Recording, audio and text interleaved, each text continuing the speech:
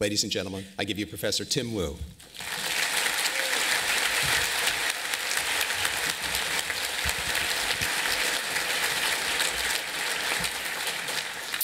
Well, I want to begin by thanking the Dean for giving a better summary of my work than I ever have, I would say that much, and also for inviting me to speak. More formally, Dean Fisher and members of the faculty, graduates of the class of 2015, their friends and family, it is my great pleasure to celebrate with you your accomplishment, your real accomplishment of graduating with a Juris Doctorate degree from the University of Connecticut. I would say, even in our relatively jaded times, that graduating law school cannot fail to be a moment of serious pride. You know, it's one thing to graduate from college, it's exciting, but graduating from law school is so much more. I mean, you get, if you want to, you can put Esquire after your name, Esquire. You now speak more random pieces of Latin than anyone outside of probably a Catholic priest or a classic scholar, res ipsa loquitur, per se. All these things are familiar to you. And a certain way, once you graduate from law school, once you become a lawyer, you actually can never go back. You can never, ever again look at the word reasonable the way a reasonable person does. Words like jurisdiction or the rule against perpetuities, they have this meaning, and that's too late. Sorry, you cannot ever go back. Well, it may, in my remarks today, it may either relieve you or disappoint you to say I'm not really going to talk about the internet or net neutrality or anything like that. Rather, I'm going to talk about the next 5 years of your lives of graduates. I would have to say that the next 5 years are really probably going to be some of the most formative in your life. There may have been a time when all uncertainty disappeared for life as soon as you got a law degree, but we don't live in those kind of times. We live in times of uncertainty, and I think there's no reason to deny that. And also, you may be one of these people, I certainly was one of them, who, I want to say there's two kinds of law students usually. There's some people who very clearly know what they want to do with their life and have it kind of mapped out.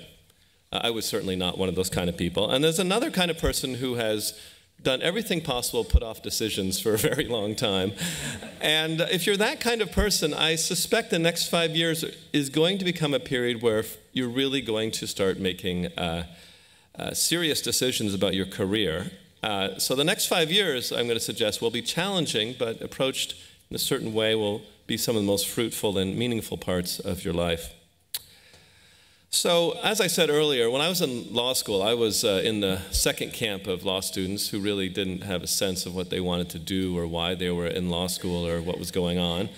I had some ideas. Actually, I had a really bad idea. I had this idea that I wanted to be an international lawyer. Now, I should say that I had no particular idea. I didn't actually know any lawyers in undergraduate. I had no idea what an international lawyer was. But I had this idea that that was what I wanted to be, and I think it was mainly based on the idea that you got to travel for free. I was talking with Alexei, otherwise known as Professor Lahav, last night. We were talking about how, as law students, somehow that seemed like the most important thing. Like, more important than a career, more important than doing good for the public, was getting on a plane for free. Somehow the concept of buying, I don't know. So I had this idea, I'm going to travel around and, you know, maybe somehow going to go to Asia and sit in a conference room. I imagine sort of glass and steel and, you know, speaking multiple languages at once. All these things seem really nice. The word international itself seemed to perfume the air, you know, add kind of a glamour to what was generally paper shuffling. Now, the weird thing about this sort of fixation or obsession with international lawyering that I had is actually I had no qualifications for that job at all, and in fact was, in reality, something of a computer geek and a science guy. Yet somehow, for some reason, it did not occur to me that my existing skills, that the things I was actually good at, ought to be something I would make my career in. That like very obvious point never occurred to me. I had this fascination, which is a dangerous fascination, with things I was not good at, things I did not know. Now, there's some room for tourism and so forth, but I want to suggest that for your career, that the fascination with things you are actually bad at is something you need to drop. And so I'm going to arrive at the first of my sort of 3 mini lessons or points in the speech. And that is this: your career in the law will be an awfully lot easier, more enjoyable, if you happen to end up doing things that you are good at. I mean, I can simplify it as find out what you were good at and do that. Now, I know, I know that sounds in some tension with the idea, usually expressed in college graduations, that you should follow your heart. I'll say 1 or 2 things about that. One, that this is law school, not college, but also second, that the 2 ideas aren't necessarily that contradictory, because the things you love are often very vague. Maybe you like business, or maybe you like entertainment, maybe you have some better reason than me to like international law. But what people are good at is not an area, it's usually an individual skill or some attribute you have. And this lends me the second of my points for the next 2 years. It's important to be, if possible, very honest with yourself about what you are good at and what you are not good at, which is challenging, and it takes some self-reflection and so forth. But the things that people are good at tend to take a form of a verb. Maybe something like writing, organizing, presenting. I often think it's useful to think about a job and divide it into what are actually the verbs. Not what does it sound like, what is the general feel, but what do you actually do day to day? And the fact is that lawyers can be successful with all kinds of skills. I mean, perhaps, I'll just give an examples. Maybe you're very hardworking, sort of like a marathoner. That's a very, actually common among lawyers, and an incredibly useful talent if you have it. Some people are very naturally social. They can walk into a crowd. Everyone's like, I really like that guy. I really like that guy. You shake hands well. Sounds a little more like business school, actually. But, that is a skill that some people have, and some people have less of it. Maybe you're very organized. It's an incredibly useful skill. You can run a highly complex project. Maybe what you have is everyone always notices that you see things differently than other people. So you come at a problem very differently. Or maybe you can just solve really hard problems. Sometimes the talent is that you combine 2 things that are very rarely found together, like being a tax lawyer who can make normal conversation. So that was our last dean, actually. He had those 2 skills. So if you compare this to sports, people in sports understand this very well. If you're someone who's 7 foot tall, and you play center in basketball, you don't sort of secretly long to be a point guard or something like that. You don't see sprinters like Usain Bolt trying to sweat out the marathon. Usain Bolt's a very interesting guy, because as opposed to lawyers who have billable hours, he has billable seconds. He's got 9 of them in one day and is done.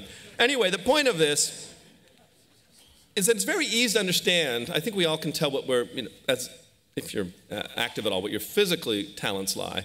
But you should do the same kind of thing when you approach your career in law, is take a long look and, from noticing feedback and so forth, and what am I good at. So how do you find out as a lawyer where you belong? You'll find out as you talk to lawyers that most of them have often have 1 or 2 turning points, and I'll talk a little bit about some of mine. So I did try this idea of being an international lawyer. I got a free flight to Hong Kong. I was very excited about that. And there I was in a glass steel tower. I was ready. I had a nice office, everything. But then I guess it took about a week, maybe 2 days, before I realized I was really, really bad at the job. This was project finance. It sounded very nice, project finance, building power plants in China or something. But what it meant in practice, the job was raising money for foreign companies in the United States, and it required keeping track of an enormous number of documents, making sure they were done right, and kind of keeping the whole project together, and it was something I was not good at all. Maybe that's why I'm in academia. But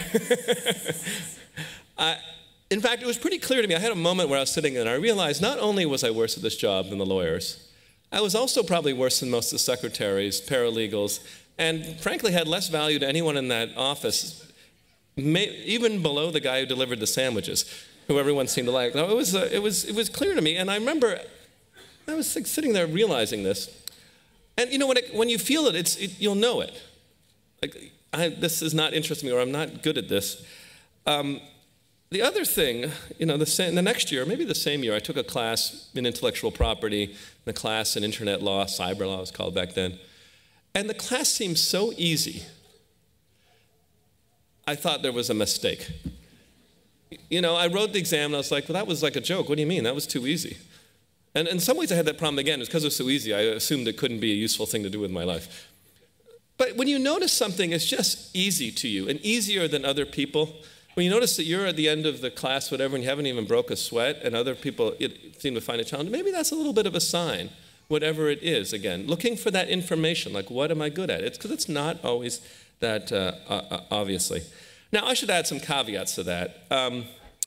You know, to get your foot in the door, you sometimes have to start doing stuff you don't necessarily want to do. And it's often true that the work in law at the bottom is not as interesting or exciting as the work further on. So there's, you know, I gave it a week, and maybe that was too impatient, but you should, you know, sometimes hold it out a little bit longer. Also, sometimes, you know, something is hard, but you can develop this instinct. There's this distinction between, I guess I would say, I'm not good at this now, but I see I could be good at this, versus I'm not good at this now, and you know, this just doesn't work for me. And that is a subtle thing, and I can't really tell you how to parse that difference, but that is kind of the challenge over the next 5 years. I'll say that when I ran for office last summer, it was something, I learned some of these lessons again, because running for office was like back to ground zero. And this happens a lot in your career. You reach a new stage, and it's back to ground zero. You know, many people will practice law for a while, maybe they'll go in-house, and then suddenly it's sort of a whole new set of skills maybe, or different sets of skills. So this keeps happening. And the same, like, learning the skills is a big point. And I noticed that politics involved a number of skills, one of which is you had to run into a room of strangers and shake everybody's hands, and that actually is a skill. And also things like being on television a lot. And I realized with television, actually, I had to admit myself quite early on that I was terrible at it, that somehow I got very nervous in front of the TV. But I worked on it. I thought there is potential. You know, I do a lot of public speaking. I can sort of learn to relax. And basically what I learned to do television is you just have to make your sentences much shorter. That was the end, and just like whoosh, get to the point and go on. So anyways, I want to say that many years out of law school, and I think you'll find this 5 years from now, it is amazing what people end up doing. You know, in some ways unpredictable. There was one woman I knew who was quite flighty. She had trouble finding work. She didn't have a job, I remember. Fond of the drink, I'll say that. Somehow she found the field of bankruptcy. I don't know why, and she loved bankruptcy. Moved to Seattle as a partner, prominent bankruptcy attorney. I don't know, she just found bankruptcy. Another of our classmates, name was Samantha Power, she was kind of a radical human rights type, disdained everything, you know. We drank she liked to drink toast, the downfall of the bourgeoisie and things like that. She'd been a freelance reporter in Bosnia, very cool, whatever.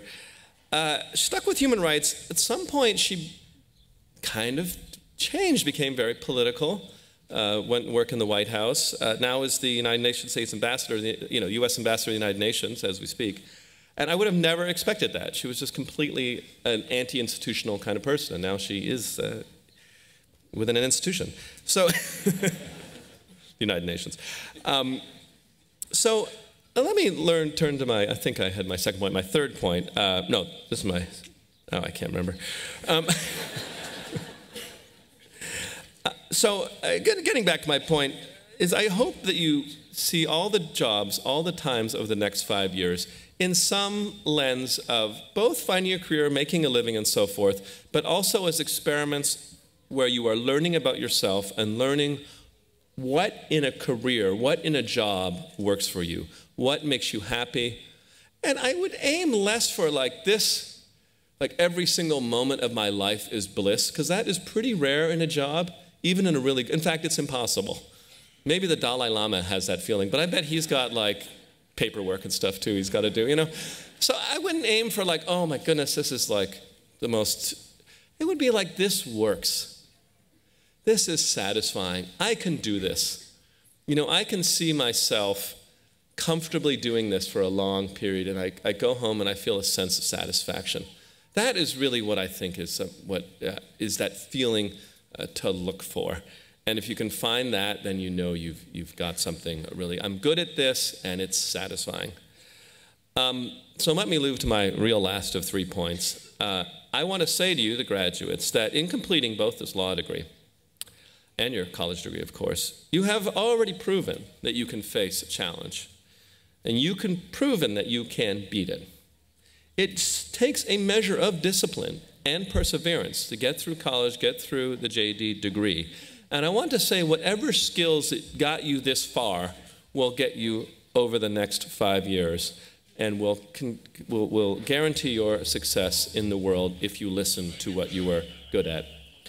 So I want to offer my congratulations again, and I want to welcome you to the ranks of men and women who are learned in the law. Thank you very much.